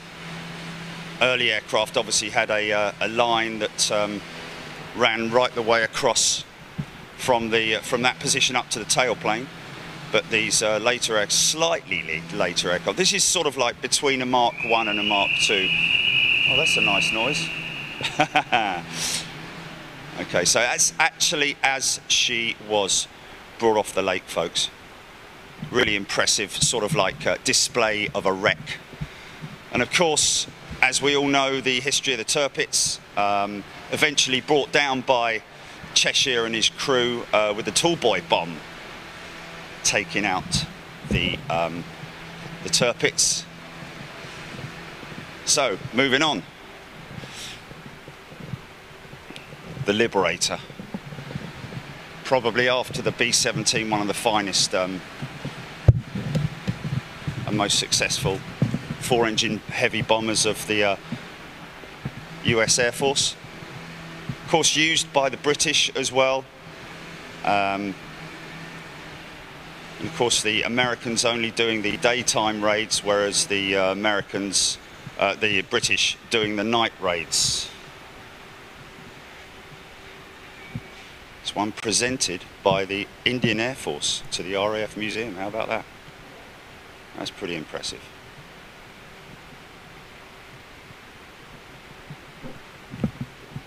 I'd imagine air-cooled radials once again.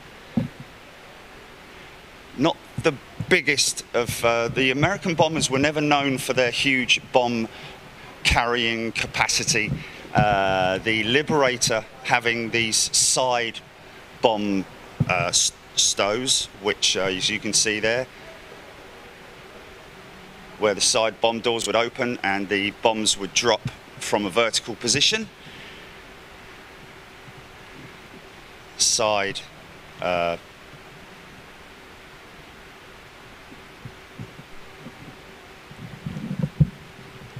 undercarriage folding up into the wing, as opposed to into its own bay underneath the engine nacelle.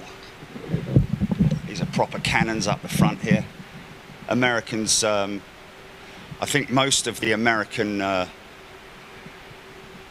armory was cannon rather than the 22. You can see how small the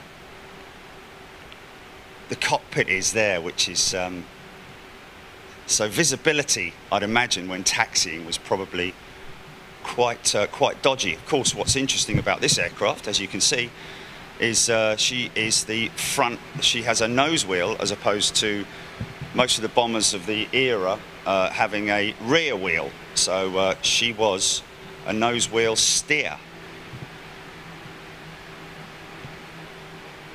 Decent enough wingspan.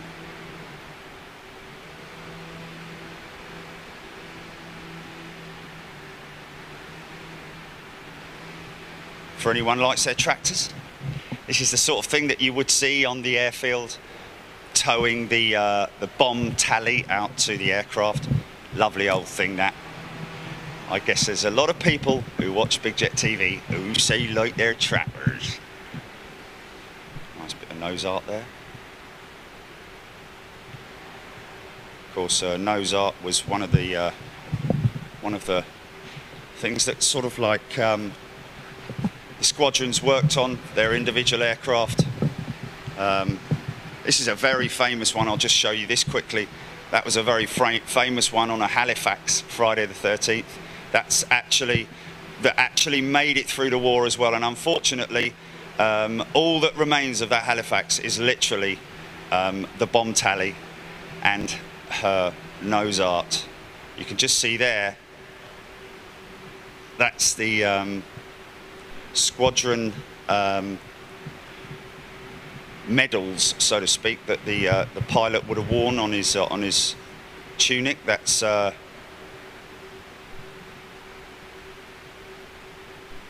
actually the window of the radio operator, believe it or not.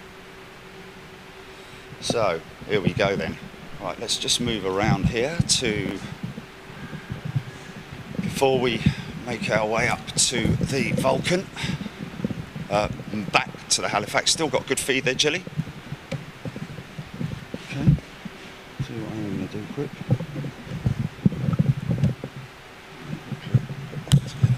That's it. There we go. Now, here we go. This is an interesting aircraft. Now, this was kind of the scourge of Bomber Command, and when you look at it in scale to the bombers, it's actually a significant aircraft. The BF-110. She's a night fighter, interceptor, and it wasn't until after the war that they actually found out that the reason why so many of the bombers were suddenly blown up without any notice at all, even though later on in the war they had what was called the AGL, which was the automatic gun laying turret on the Lancasters to detect aircraft, night fighters and night interceptors coming at them, so they'd at least get some warning. However, these particular aircraft, the 110, had what was called Schrag music, which is an upward firing cannon, and it's as simple as that. A really unfair way of taking them down, and of course all they do is they creep up underneath the bomb bay of a Lancaster, or creep up underneath a Lancaster. I'm not saying that all Me-110 pilots did it. Some of them were sympathetic to the bomber crews, because obviously they were all heroes in their own right, and some of these night fighter pilots would creep up and make sure that they were under the wing of the bomber and shoot the wing out, so that puncture the fuel tanks, and then at least give the crews some chance of escaping and parachuting to safety if they could. So, you know, some sympathetic night fighter pilots, others were less sympathetic. Of course, as you can see, she's quite a big aircraft, and this is a beautiful example, it has to be said. Like I said, scourge of bomber command, literally. And of course, that very similar model to the Ju-88 bomber with the Luftwaffe back in those days. So, just have a quick switch around here. Now, I know we're talking about bombers, folks, but this particular aircraft here, the Mustang, the P-51, beautiful aircraft and a beautiful example of her here at London Hendon. And of course, later on in the war, Leonard Cheshire actually preferred, this was his preferred aircraft, as using it for pathfinding and actually marking the target for the bomber forces before they came in. So powered by, of course, the Rolls-Royce engine, very famous engine during the war. Now, just quick, let's just move around to this one here, which is again a big favourite amongst people. Just show this. This is a Merlin XX, powering most of the big aircraft back in the day. The Lancaster heavy 4-engine heavy bomber, of course the Halifaxes, and of course the Mustang, the Spitfire, and the Hurricane. And of course, this one here as well, the Mosquito. Again, extremely lightweight aircraft, literally built out of wood. Can you believe it? So light, power to weight. It very easily repaired, of course, if they ever came back with damage. Guy Gibson used this aircraft later on in the war, and of course went missing on one of these Mosquitoes later on in the war, which was a great shame. Decent enough bomb load. They would sort of like an in-out bomber, where they would low altitude, high speed bombing runs, get in and get out. The size of these props, folks. Tiny little bomb aimer's position right down there. Of course, two-man crew on the Mosquito, and the flight flight engineer would also pair as the bomb aimer as well. As you can see, I don't know if you can see through there, but it's extremely tight in there to be able to squeeze down into the bomb aiming position, lie down, and release your bombs. Of course, some of them did it without the bomb aimer, and as we've seen in some of the movies, would literally use a bomb teat inside the captain's compartment. Such an impressive aircraft, and of course a great example of this aircraft right here at Hendon. Lovely little car, which a lot of flight crews used to buy whilst they were on station. Very cheap money, of course. Try and cram like seven of them all into one car and head down to the local pub, and of course drive back completely blitzed.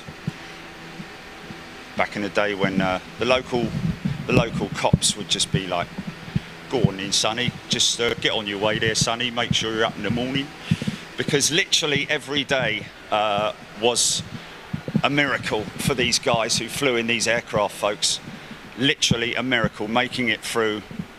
They had most of the bomber crews had to go through 30 operations, 30 night operations before being retired out of the Air Force. But then it would a lot of them would return. We're coming back to this beautiful Lancaster in a short while. Let's just move round. Okay, here we go. Again, the Mosquito. Oh, sorry, the Mustang. huge, great air intake underneath her belly. Beautiful example, beautifully polished. And right behind her, as you can see, this is the Americans' 4-engine heavy, the B-17 Flying Fortress. Why did they call her the Flying Fortress? Nicknamed her the Flying Fortress, so to speak, because she was literally, she had an armory unlike any other aircraft. 2 waist gunners either side at the back, 10-man crew, 2 waist gunners. This one here would be operated, this gun turret here would be operated up front by this chap. There's a bomb aimer's position right there. Norton bomb sight.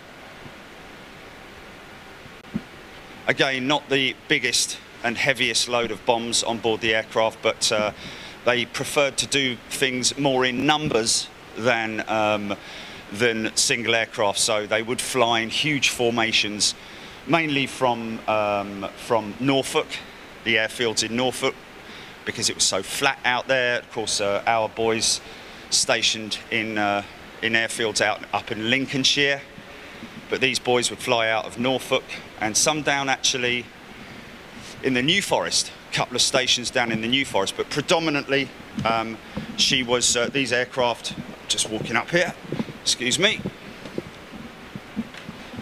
predominantly these aircraft were stationed out in Norfolk. Big set of all air-cooled radials on her as well.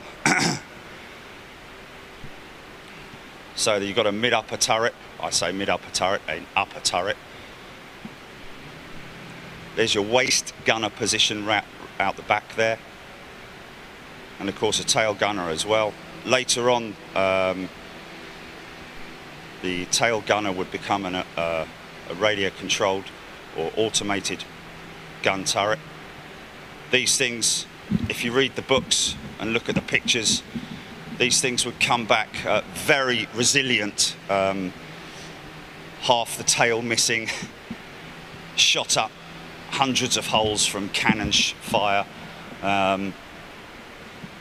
Such an impressive aircraft, and of course many of them still surviving, America taking them back, and a lot of them still sitting out there in the desert, and a lot of them still being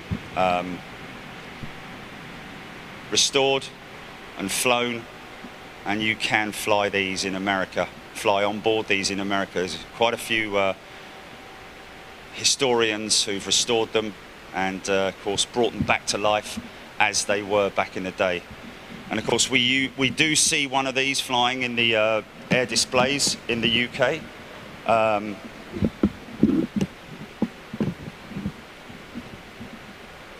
And that's the Memphis Belle, of course, the very famous Memphis Belle. And that one, the Memphis Belle, was painted, whereas this one would have been just in her bare metal. You see these panels here at the side, just quite interesting to see, and I'll show you on the Lancaster in a little while, that these panels, some of these panels are literally patches that they used to rivet.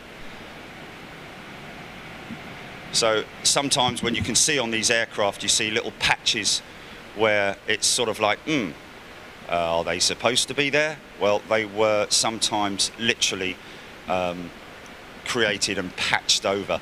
So whether these are patches, I'm not sure. We'll just have a little check round the other side and see whether it's the same on the other side. This is the kind of thing that the geeks amongst us like to look at.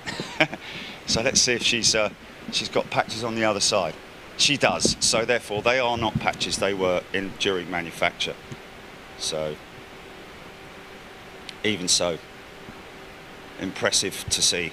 Very tight compartments, and of course, the most unfortunate thing with these aircraft when they were shot at, and if they went out of control, was the G-forces inside the aircraft. Very difficult for the crews to get out and bail out. Of course, it was always the pilot who would be last to, or tried to be last to leave his ship. But it was the ball gunner who sometimes was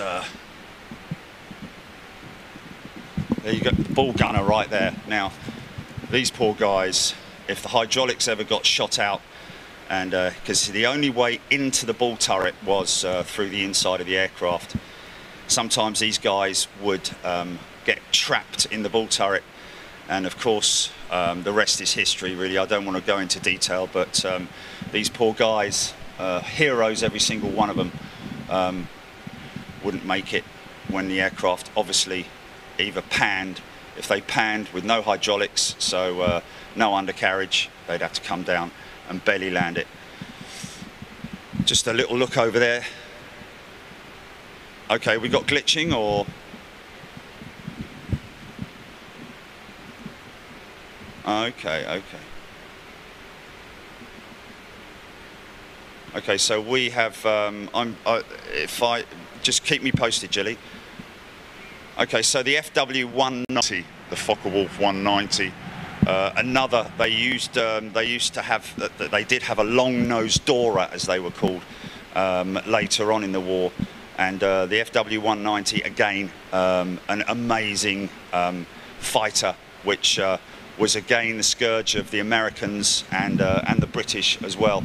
And of course, these guys, the Americans, you know, what would you prefer? Would you prefer to go in the daylight in huge formations with fighter escort? Of course, the fighter escort would be those particular mosquitoes, and yeah, I mean, during the daylight you can see what's going on. You can see your mates getting shot down.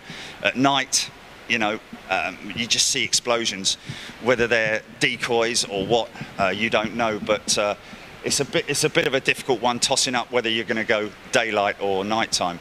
Okay, Gilly, I'm just making my way around here to the B-25 Mitchell bomber, folks. This is the. Is it? Okay. So sorry about any glitching, folks, but we're right round the other side of the museum.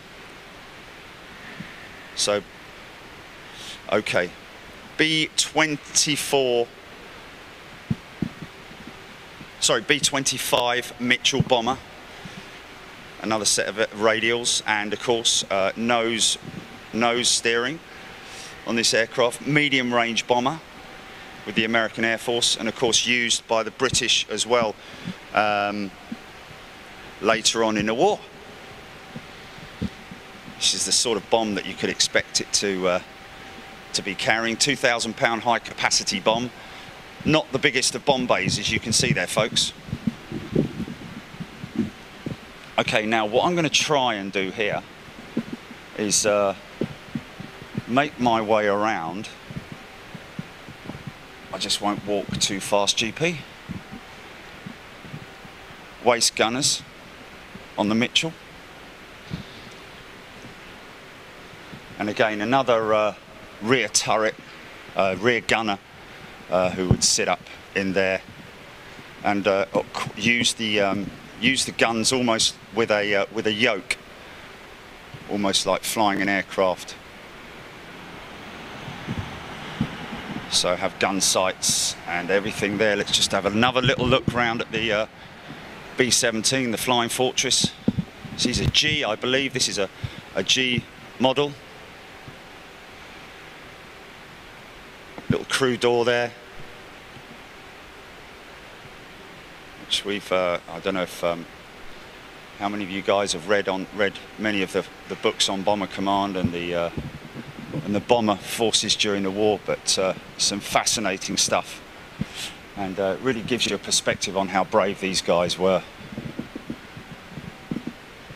Nice little bit of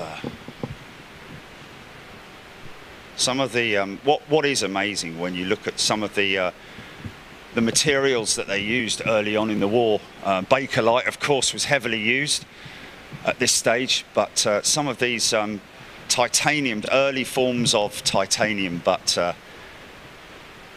heat-resistant materials was what they were, obviously, what was most crucial. As you can see, what's interesting here is you don't have any exhaust outlets. There are your exhausts going right the way down to the outlets down there. So again, reducing the visibility of the aircraft in terms of night fighters, but of course these aircraft not flying at night, only flying during the day. Carb air intakes, of course, I think. You still got good, you're still good. Okay, folks, well, here we are, look at this.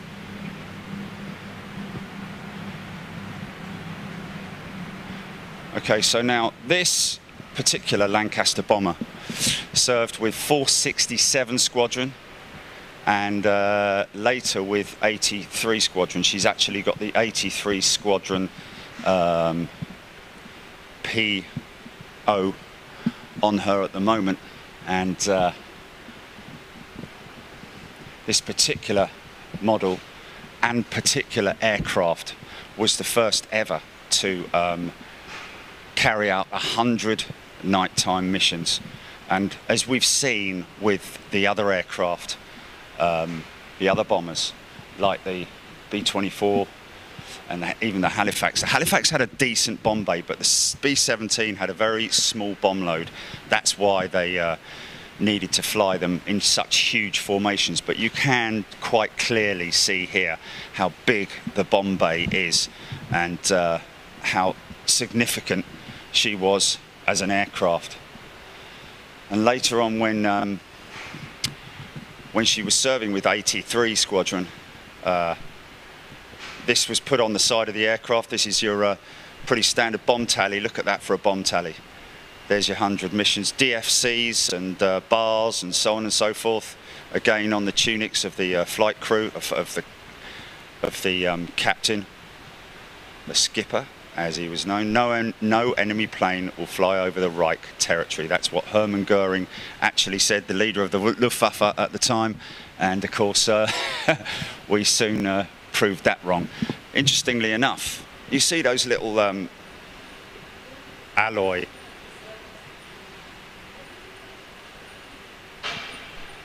they're actually wire cutters for balloons, for if they fly through balloon. So that's always quite interesting. Of course, once again, tiny little cockpit. Bolton and Paul, I believe, front turret. Bomb aimer's position up the front.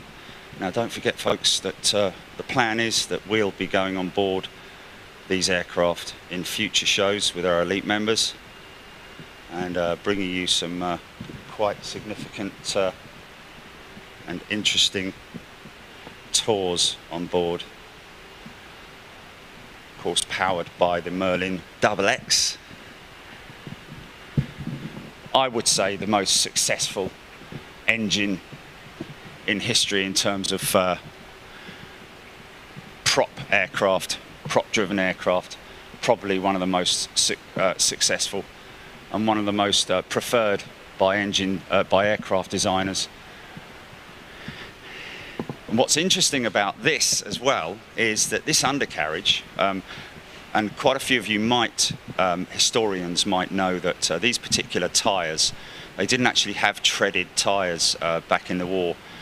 These would have been put on later on with tread on them.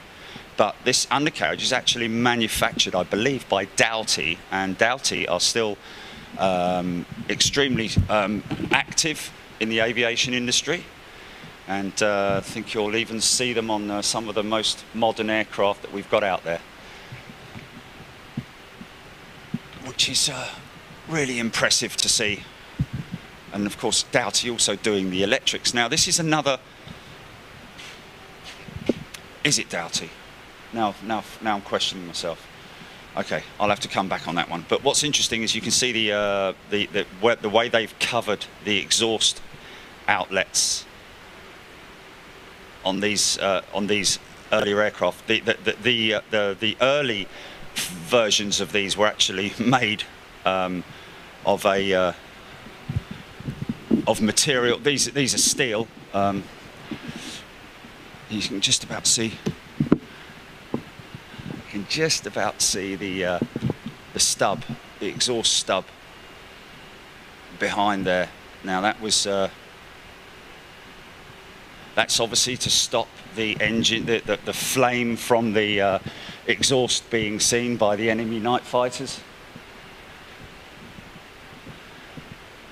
And of course, the names on the front of these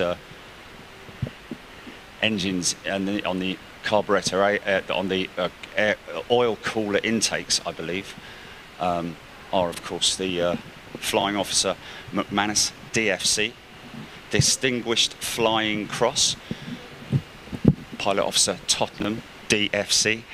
So a lot of these guys receiving the DFC either during or after the war.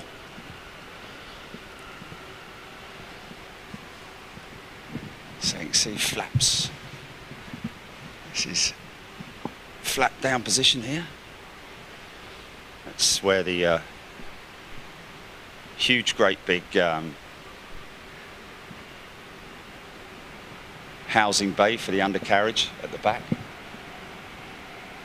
What's interesting as we come back here is the that bulge there underneath the aircraft. That's the H2S dome, which is a very early form of radar, ground radar, which the navigators obviously used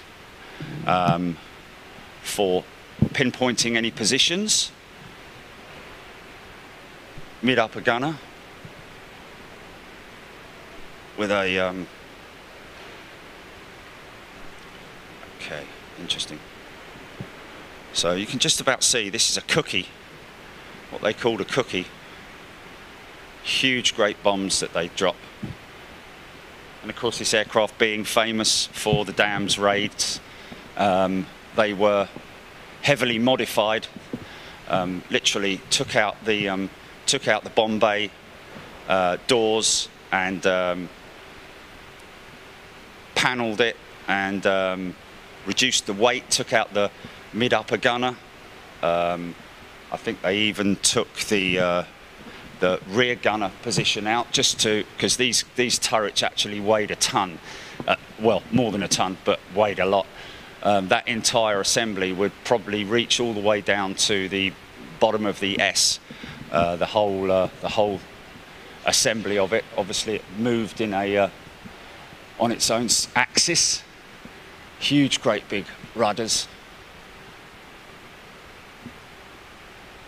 That's the max out.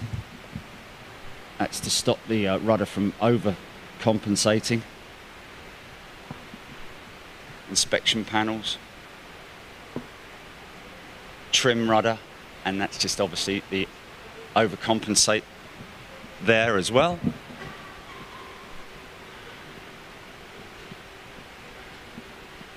Bolton and Paul Mark II with the 2.2s. Later on in the war, these the Lancs would be fitted out with the cannon, 50 caliber cannon. You can see how small that tiny little position is there. One of the loneliest positions on a bomber, apparently, the rear gunner. The amount of times that the communications would go down and he'd be on his own with no comms with the guys up front. They're the chutes for the cartridges, for the empty cartridges. And of course, I might be getting some of my facts wrong, folks, so I do apologise for that. And I always love to hear me being corrected. Again, these are the trims, the elevators, max out trims tabs.